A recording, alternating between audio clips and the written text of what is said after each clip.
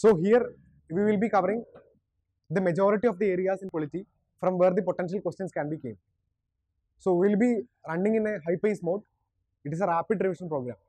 So we'll be just focusing on the important topics that has been consistently asking the prelims. Okay. And then we will be pondering on to the previous year questions also. Okay. So we can look for the importance of polity in prelims. So how many questions you can pick as an average from polity?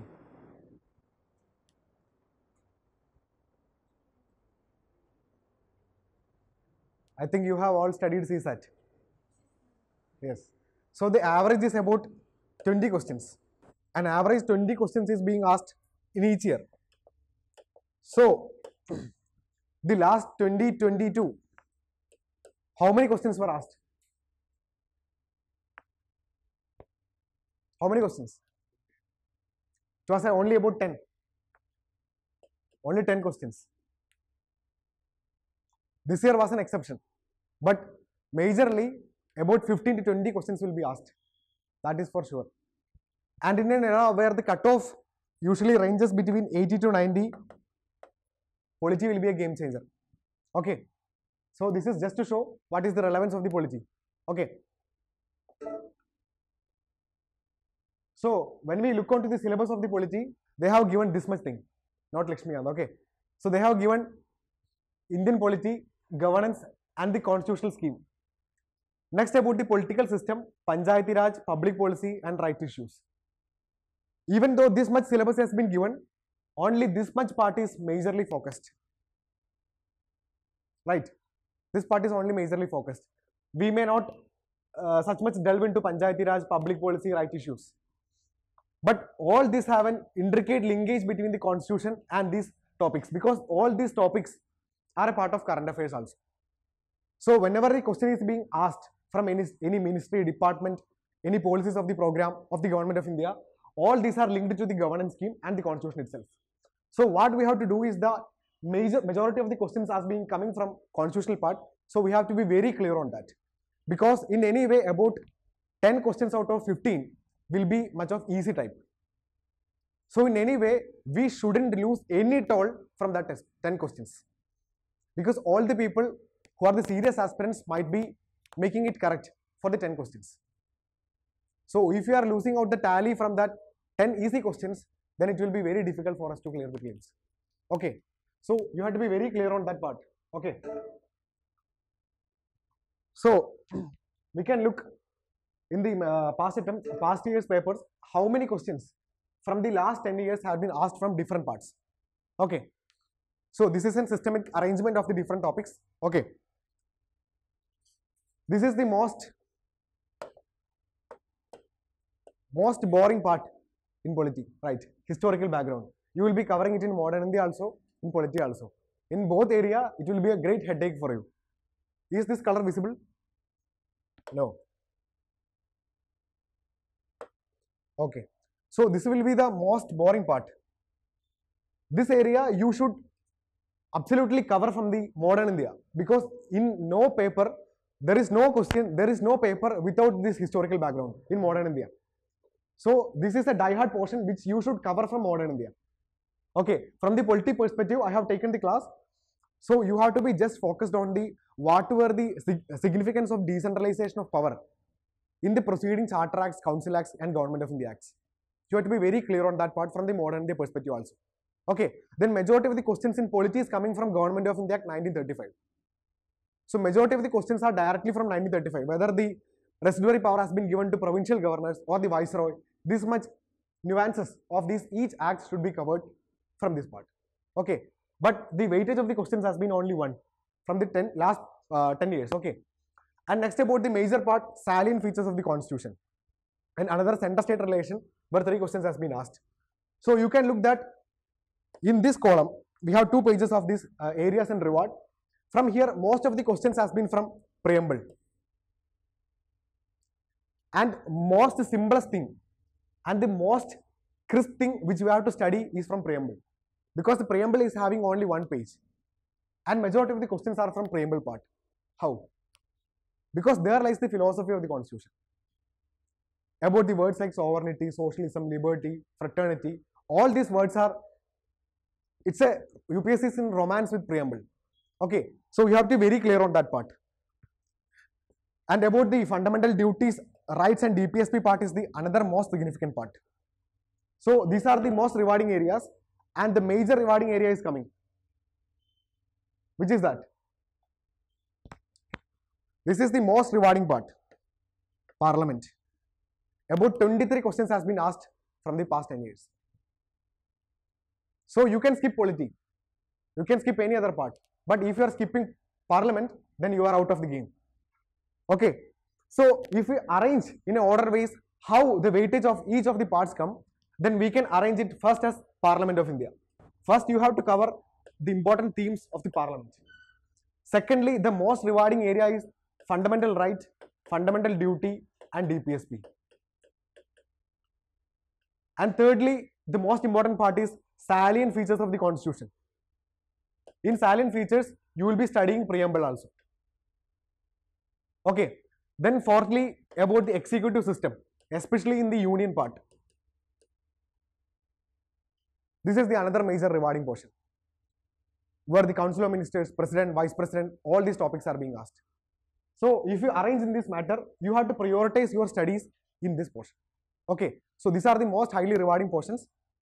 And another significant portion where we mostly disregard is the constitutional bodies. This is also one of the most rewarding portions. Okay, so we can just ponder on all through these topics where you have to put more stress on your coming studies days. Okay, so what you will be all dealing in silent features part. In silent features part, which areas you should more focus. Okay, so first thing in silent features, you have to just look upon the historical basis or historical origin of the Constitution, where evolution or historical underpinnings you have to be just looked upon. In modern India revision, you will be covering this part. So I am not including this part in polity. Okay, you have to just go through these Government of India Acts 1919, 1909 and 1935. Just go through these provisions and leave up that. Secondly, the most important portion here is that schedules. When I have dealt in the class, we have found that in most of the PYQs, no question paper doesn't come without mentioning of any of the schedules of the Constitution. So you all will be knowing which trick or which noun you have to pronounce for getting the schedules. What is our shortcut to get all these schedules? Tiers of all PM. So everyone knows that, right? So we have to be very clear on that. Tiers of all PM, all letters with schedule numbers, especially on the 5th and 6th schedule. Which states are included in the 6th schedule? Tripura, Mizoram. Okay, next about the 10th schedule, 10th. Okay, what about 8th? Yes. So these schedule parts are most rewarding in the silent features. Okay. So the third area you have to focus is that type of government or system of governance. So what you will be studying here is that what are the salient features of the Constitution which form a part and parcel of Indian form of governance. That is the federal system of governance, quasi-federal system of governance and parliamentary form of governance. So what are the peculiarities of a parliamentary form of government from the presidential system? That you have to look. And another theme is that how the Indian theme of federalism is different from that of US and UK. Because we have an absolute admixture of the governance system in US and UK. So we have to be very clear, because UPSC once asked, UK Parliament is supreme in making legislation. But is the Indian Parliament supremacy? Is Indian Parliament having supremacy over legislation? No, right? Since the British form of governance always stresses on the importance of the Parliament in making legislation. But here the Parliament is not having any sovereignty. As per the constitutionalism, the Parliament is circumscribed by certain limits which are put by the Constitution itself. So this can only be interpreted by the judiciary, and the power of that judiciary is taken from USA Constitution. So we have to be very clear on the part of the governance system in India. Okay, that is the another most important area where you have to took on these salient features. And fourth, about the form of Indian form of federalism where the states or the federal themes or the three-tier form have to be focused. We are having three-tier form of the government ranging up to the panchayat level. But we have asymmetric federalism also. What do we mean by that? Asymmetric federalism. What? We have three-tier form of government. Yes? We have three-tier form of government, union at the apex level, state, and the panchayat raj at third level. But in certain of the conditions or certain areas of the geography in India, this provision is not wholly applicable. In which areas? The scheduled areas. Okay, where we will be having an asymmetric form of federalism. Right. So this form of federalism is also a unique feature of India, where the governor of the state will be awarded with more powers to regulate autonomous district councils. So this is a part of 5th and 6th schedule. So this is also a unique feature of Indian form of federalism. And next about the positions of the constitutional bodies, where the vice president is having distinct role from the USA constitution. So all these features form a part and parcel of salient features. And next about the basic preambles, basic features of the constitution itself. What is that? What is the peculiarity of our constitution with regard to USA or UK constitution? What is the peculiarity? In UK, the constitution is majorly focused on the conventional part, where the constitutional conventions has been evolved since a long time. But Indian constitution has been written and in a rigid format. So the rigidity along with the flexibility through the various 100 amendments that have been passed since the last time. So this forms a peculiarity, where the rigidity is always with there, but also the flexibility is also there. This is a form of Indian form of constitution. So these are the basic elements which you have to look on this highly rewarding part, that is silent features. Okay. The other major theme is the preamble. This is a very simplest part, but one of the most rewarding area. You have to be very clear with all the adjectives in the preamble. What all these adjectives? Can you cite? Sovereign, socialist, secular, democratic, republic, and then justice, fraternity, liberty, equality. This is yes. So all these adjectives should be crystal clear. Okay, what are the exact meaning of these words should be exactly clear, and what all are the words that have been added post 42nd amendment. Okay, this should also be clear. So majority of the that philosophical part of the questions will be coming from this preamble part. Okay, that's all you have to deal here. And the highly most rewarding area is the fundamental rights, duties, and DPSP. Here you have a lot of topics to cover. About article 12 to 35 is wholly fundamental rights. Okay, so in here 13 you have to deal about what? 13. State is article 12. Okay. 13 is judicial review, and what do we mean by law? These two elements are covered in article 13. And the cluster of article 14 to 18, you have to be very clear on the right to equality. Okay. In 19, you have been given right to freedom. And what is the difference between article 20 and article 22? What is the difference? What is the difference? So this difference should be clearly noted, because some of the last year's question was just an evolution from article 22 about the parole, custody, everything. So directly the questions may not come, but you have to be very clear on this difference. Article 20 is with respect to certain of the conviction related to certain offences, conviction, but this is mostly relating to the arrest. So certain rights should be governed or given to the people who are just being arrested, such as they have to be given the right to consult a lawyer, they have to produce before the magistrate within 24 hours. These all types of rights are given to the person who has been just detained. That include the preventive detention as well as the punitive detention. That is given in article 22. But Article 20 is related to conviction. That means once a person has been convicted for an offense. Here, mostly the rights like retrospective action of criminal laws are prohibited, where a criminal can only be punished for the law which has been existent in the time being. If he is being punished for the retrospective or through the retrospective application of the criminal laws, then that law is being declared as unconstitutional. So these kind of rights, like the witness or the convict should not give any evidence against himself. That is known as the self-incrimination. All these are prevented through Article 20. So this is a right which is accrued when the time of the arrest is being happened, and this is related to the conviction of certain offences. Okay. So next about the Article 21.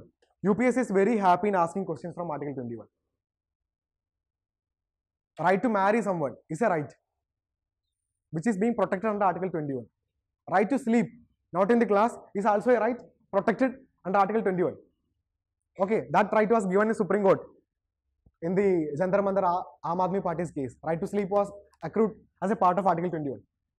Okay, and right to privacy from the Puttaswamy judgment is also been from Article 21. And in all these areas, whatever the current happenings are being done through the Supreme Court or any legal evolution has been happening, that will also form a part of fundamental rights. So this is known as the right issues, because the LGBTQ community, homosexuality, everything has base on the right to life. So all find its origin from right to life. So if any of the question, if coming from the philosophy part, which right or which kind of right is being included under following the articles, it will be under Article 21. So another kind of the question can be asked from Article 14. Suppose I am an officer, I am handling certain of the cases of you. So I might give a unfair judgment, arbitrary judgment. So this arbitrary judgment is violation or in negation of rule of law.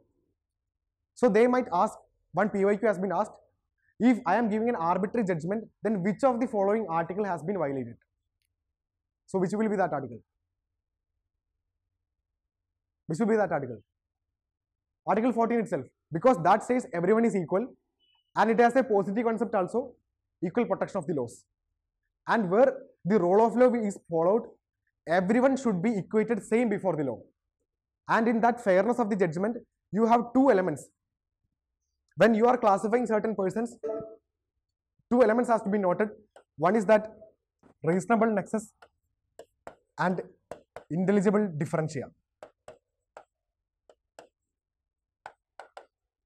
This is a part of Article 14. Whenever you are doing any action, that action should have an equal nexus with the what object has to be purposed. I can discriminate someone. Okay, I can discriminate someone, but that discrimination should be based on an excellent classification which is reasonably and logically accepted. Example, I am discriminating SC or ST, and that discrimination is based on an excellent thought that they have been historically unjustified. So that reasonable nexus and the intelligible differentia, a logical thought and the intention to achieve a good one. So if these two conditions are succeed, then that law is valid. So this is the philosophy behind Article 14. Okay, so no one shall be discriminated, but they can be discriminated on certain grounds. So that is given in the Article 15 and 16 itself.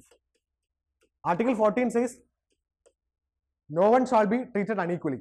But Article 15 also says we are prohibiting discrimination. But what are the articles in Article 14, 3, 5, 6 saying about? These are according the reservation to certain marginalized communities. So this is the philosophy behind that. So they might ask Article 15 or 15 clause 4 is an exception of Article 14. It is not an exception. These are the equated methods or steps to be achieved for the higher norm of the equality. So this part should be very clear. And next about our major part, Article 23 to 24, where the right against exploitation has been given. Where in exploitation, two have been given exceptions. What are the two exceptions? We can be exploited. Yes, it's for sure. But only two grounds. Constitution is prohibiting exploitation of the people. But they can be exploited for two grounds. One is for compulsory voluntary service and for military service. Yes. So this exception should also be noted. Same in case of Article 19 also, the exceptions like sovereignty, incitement to offense, contempt of court, these exemptions should also be noted in the articles. Okay. And in the same part, you have to be very clear on which all rights are available to citizens and foreigners. So which are the rights which are only available to citizens of India? 15, 16, 29, 30. Okay. So these are the rights which is mostly been asked in each test series. Okay. So you should be very clear on that part also. And next about the Article 25 to 28, where the rights for religion is given. In 25, mostly the rights related to private persons are given. From there onwards, the institutions also have been gaining the rights. Okay. Next about the Article 29 to 30. These are the rights without any exceptions. Two groups of the people are protected here. What are those two cultural minorities here? Linguistic and religious minorities. Okay. So next about Article 31. 31, the majority of the questions are asked from the right to property perspective. Okay. That you have to be covered along with the 9th schedule. Because 9th schedule is gaining the right from 31B. Okay. As per 31B, the 9th schedule is functioning. And next about the Article 32, where the most questions are being asked from writs. So what is the difference between certiorari and prohibition? What is the difference? Certiorari, prohibition. What is the difference? What is certiorari? You all will be knowing habeas corpus right. To bring the body dead or alive. Next about mandamus. Mandamus is about to do or not to do something. It is a command towards the public bodies. It includes the public corporations as well. Okay. And next about the prohibition. What is the prohibition? The word itself says that it is going to be prohibited or prevented. To prevent what? To prevent the excess of jurisdiction or lack of the jurisdiction by a lower tribunal or court. If the case of prohibition is unsuccessful, then the lawyers always plead certiorari. Because sometimes by the judgment of the High Court or Supreme Court is being proceeded on the certiorari, the judgment by the lower court might be passed. So we have to quash that judgment. In order to quash that judgment, we can use certiorari. Certiorari means to be certified as it is being quashed. So the prohibition is primarily issued. If the prohibition is unsuccessful, then certiorari can be issued. Then you will be knowing quo warranto. What is that? Quo warranto means on what authority you are being appointed here. It is to remove the unnecessary person from the office who have been accumulated. Okay. So these are the things to be noted here. Then Article 32 or 226, which is more stronger and powerful. Article 32 enables us to approach the Supreme Court for enforcing any of the fundamental rights provided in Part 3. Article 226 allows us to reach High Court for enforcing any of the rights given in Part 3 as well as any other rights.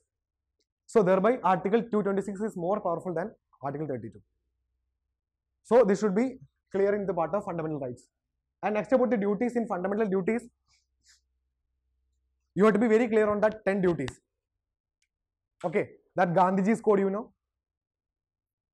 That I will take last. Okay, there is a Gandhiji's code, Bapuji, that code hai.